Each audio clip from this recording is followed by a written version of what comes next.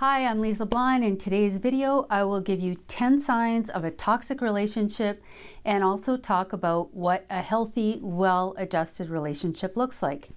At the end of this video, I will also give you one question to ask yourself to determine whether you are a toxic partner.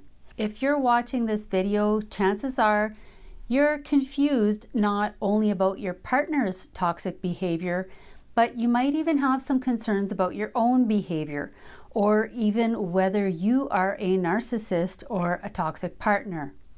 The reality is that everyone brings some level of unhealthy attitudes and behaviors to their relationship. It's human nature to behave badly at times, and it's also normal to test the boundaries of our relationships. But when you are in a relationship with a toxic partner, what typically happens is that you start behaving badly in response to their abusive behavior. It can bring out the worst in you, and you may be left feeling perplexed by this because who you are being is not who you've known yourself to be. So while well-adjusted people can sometimes say and do harmful things, here are 10 differences between a healthy relationship and a toxic one. Number one sign of a toxic relationship is that you are constantly feeling like you're being manipulated and controlled. If things only go smoothly when you are being oppressed and dominated, it is toxic. While a normal couple may disagree, they may argue, it's not these frequent intense fights where things get chaotic and out of hand, especially when one partner is almost always coming out on top.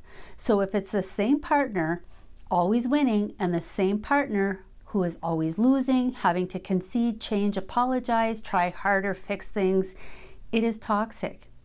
And you may be, led to believe that you're the problem, but what are the odds that you're the problem 99% of the time?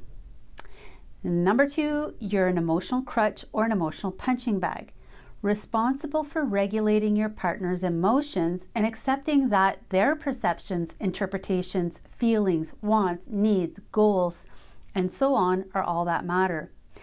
They expect all of the support, acceptance, validation, and compassion while having little awareness or tolerance for your thoughts, emotions, needs, or suffering. In a healthy relationship, it's a two-way street, and there is room for both partners' perspectives and personalities.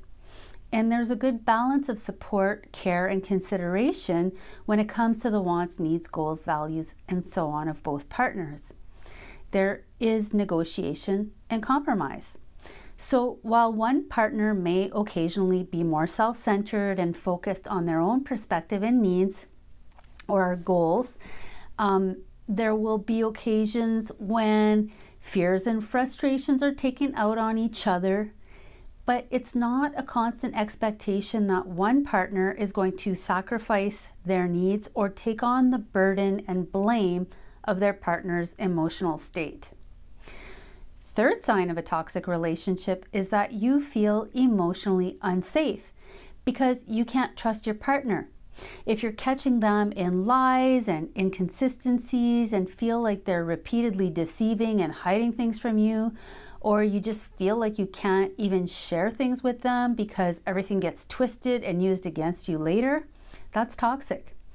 Now, you may be thinking that lying, cheating, and betrayal can happen in a normal relationship, and that's true. There are times when partners can get emotionally disconnected from each other, and instead of turning towards each other and finding solutions and ways to reconnect, they may engage in ways to fulfill their needs elsewhere.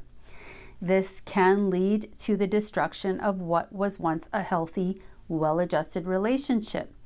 But the key difference here is that in a toxic relationship, there was never any real sense of psychological safety or trust other than in the very beginning during the love bombing stage. A healthy partner is not constantly lying to you, antagonizing you, pushing your buttons, making you feel like you need to suit up in emotional armor to protect yourself. Number 4, you are being verbally attacked and regularly subjected to psychological abuse, such as projecting, denying, gaslighting, name-calling, stonewalling, silent treatments, double standards, and on it goes.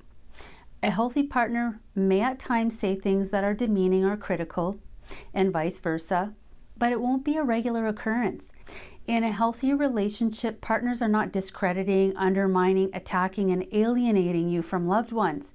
They're not smearing your name, triangulating you, or trying to damage you mentally or emotionally. So while there probably will be communication challenges in every relationship, and discussions may get heated at times, there might be elevated tones, harsh words, but generally you can express your needs, your differences of opinion, and talk to each other without being mischaracterized, attacked, and without your partner taking extreme measures to shut you down and force you to agree to see things their way. Number 5, in toxic relationships, apologies may be rare or frequent, but either way, they don't lead to change. If you're seeing the same toxic behavior patterns over and over again, with or without apologies, it's not healthy. In a healthy relationship, when your partner has done something to hurt you, or vice versa, there's a genuine apology, there's accountability, and they make a consistent effort to correct the problem. And again, it's not always the same partner apologizing and having to change. Number 6, in a toxic relationship, you feel isolated, lonely, and you feel like you have to constantly prove your love, your worth, your commitment by climbing Mount Everest every day, diffusing complex bombs, and it leaves you feeling exhausted and drained. In a healthy relationship, you don't feel like you'd be better off alone. You don't feel exhausted or like your partner is dragging you down and sucking the life out of you. Number 7, in a toxic relationship, you feel like a caged animal, getting weaker and further from your true nature by the day. You may find yourself suppressing your true self, your authentic needs, your interests, values, and you may find yourself living in an invisible cage, tiptoeing around, being passive as you try to avoid chaos and confrontation, feeling more and more desperate and trapped. Or you may find yourself getting angry, aggressive, and showing your dark side out of fear and frustration. So if you feel happier and can breathe so much easier, and you feel more like yourself when your partner is not around, it's a toxic relationship. In a healthy relationship, you don't feel suffocated and trapped with no escape. You generally feel happy about your life and about your relationship. You look forward to seeing each other, being together, while also respecting the need for some time apart and the pursuit of separate interests. You're not necessarily happy and on fire every moment of every day.